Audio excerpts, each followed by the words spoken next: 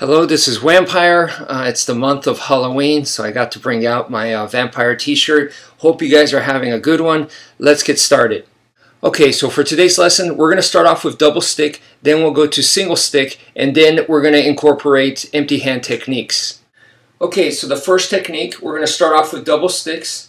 We're going to put it right here. This is what I call the open stance. So from right here, we'll go right hand first. Right hand goes diagonal, diagonal, and then bring the stick right here to where it's horizontal in front of you, and then you're going to strike like so, and then park.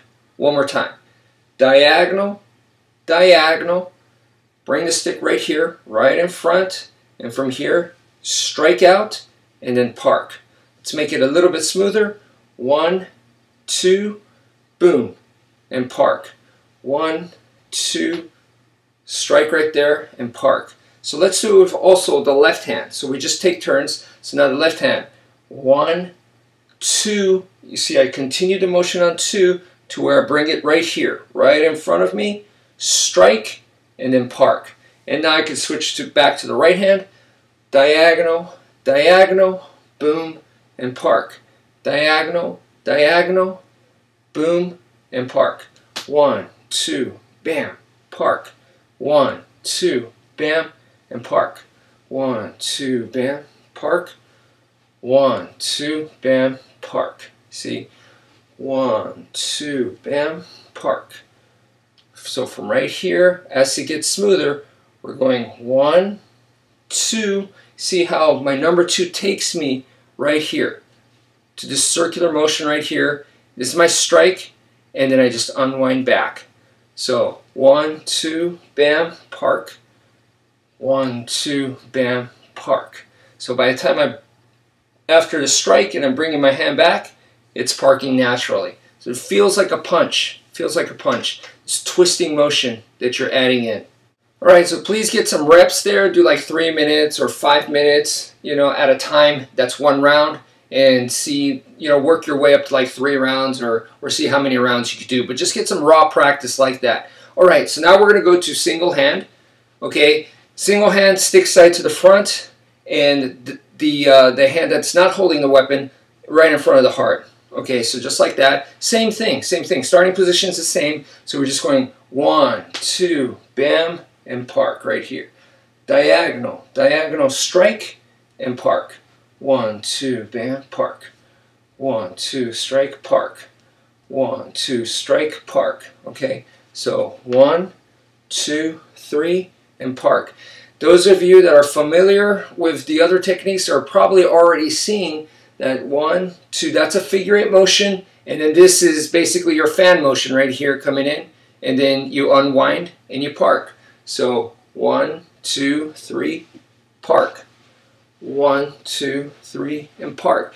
If you're wondering about the footwork, it's just do boxing, kickboxing type footwork, where you're just moving around like so, step and slide, step and slide, and what you're going to be doing is you look at your opponent and the way they're standing like this. So if their right hand is on the front, you're going to go this way towards their back. You're not going to go this way to where it's the left hand is in the back right here. You're not going to go this way because then you have to deal with both weapons. So you're always heading towards the back. So if the guy's fighting you like this, you're going to go this way because his back's right here. It's just around the corner. So that's the direction you're heading. So it's a circular footwork. Even though you look like you're just moving side to side, actually you're going in a circle. You're trying to go around. So that's the strategy for footwork. Okay, so now what we're going to do is we're going to incorporate the empty hand aspect. So for the empty hand aspect, same technique, same idea. This hand to the front, this hand to the back right here. Diagonal, diagonal, strike, and then we unwind and park right here. So that's the first thing that we do. That's what we've been doing. So 1, 2, bam, right here. And then from here, what we're going to do is this hand, the stick hand right here, is going to move. I'm expecting their hands to be up or something. The hand's going to be in the way. So we're going to use this stick to move their hands away. Okay, so I'm just using the tip right here, boom, as like a magic wand to move their hand, to create an opening. And I'm just using that momentum to throw the punch. So as the stick, so from right here I go 1, 2, bam, and instead of immediately parking, I'll leave the stick here, boom. So I'm using the stick to create the opening right there. And using that same momentum, as the stick goes, so does my hand right here. So I'm creating an opening, boom, and there goes my punch, okay? Now that's just a concept. You could do many things, okay, using the same idea. It doesn't have to be the top part of the stick that creates the opening. It could be the bottom part right here. So I could scrape using this as a hook to move their arm out of the way, and then my punch comes. Or I can move their hand downwards with the hook, downwards, and the punch. So either way, the right hand goes and then the left hand goes. So right, left this way, or I could go right, left this way, which is more sideways motion, where I'm using the hook in a sideways fashion. So 1, 2, or I could go downwards, 1, 2, this way. So see this motion where my hand's going downwards. Alright, so the next portion of the technique, I'm assuming that I'm a lot closer in now, so I'm just going to bring the stick behind their head, grab, boom, and throw the knee. Okay, so nice and simple. Right here, behind their head, pull them in, boom, and there goes my knee, just like that. Okay, so now let's combine it with all the stuff that we just did. So from right here, stick side to the front, okay, we do the diagonal strike, remember this? And then from here, I could use the top part of the stick or the back part of the stick to hook into a punch, or this way, I could use the top part, boom, either way, boom, and then from here, this is where the knee comes in, like so. Okay, so one more time. Diagonal strike, hook and punch, and then from here, grab the stick behind and throw that knee. You're just grabbing the stick behind to give you leverage. It doesn't even have to be behind the head. It could be on the shoulder. You're just pulling them using the stick. Because you're pulling them, you're almost like using the stick as an arm. It doesn't have to be this way. You could grip it this way. You're just using the stick to give you some leverage. If it hooks on their shoulder, their arm, it doesn't matter. Just pulling it in. Pulling it in for that knee.